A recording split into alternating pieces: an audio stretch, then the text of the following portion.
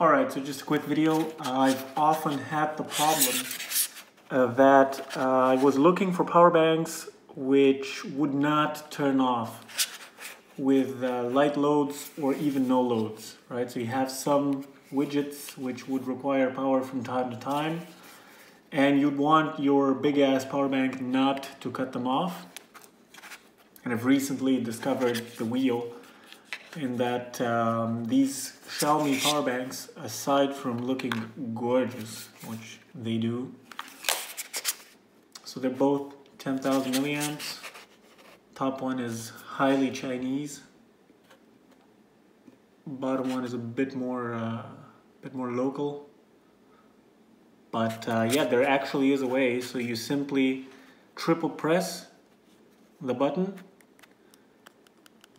and they will go into this sequenced blink mode, and that will keep the outputs on indefinitely. So it'll chew up the entire battery. I actually did no tests to see what the quiescent draw of this mode is, but shouldn't be too large, and especially with 10,000 milliamps, it's pretty nice.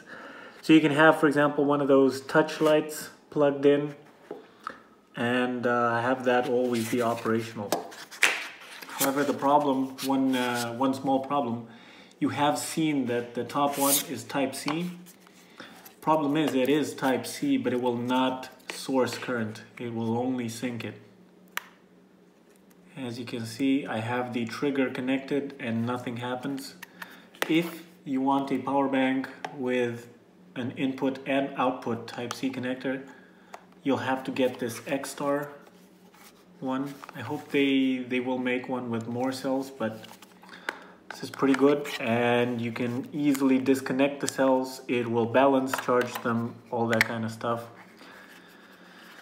And this, for example, you could use the Type-C connector exclusively, right? And it does go up to 12 volts, but and it does have a power monitor built in, which is nice, but it's quite imprecise. So anyway, if you need something that'll always stay on, these are very readily available always and everywhere. So yeah, give them a try, but no output on the Type-C, which is a damn shame. They will use quick charge and power delivery over this to get the best and quickest charge, and it'll charge at about 20 watts. Same goes for this one. It'll do quick charge on the micro USB, and it will charge at about 15-18 watts, something like that. All right, have a good one, guys.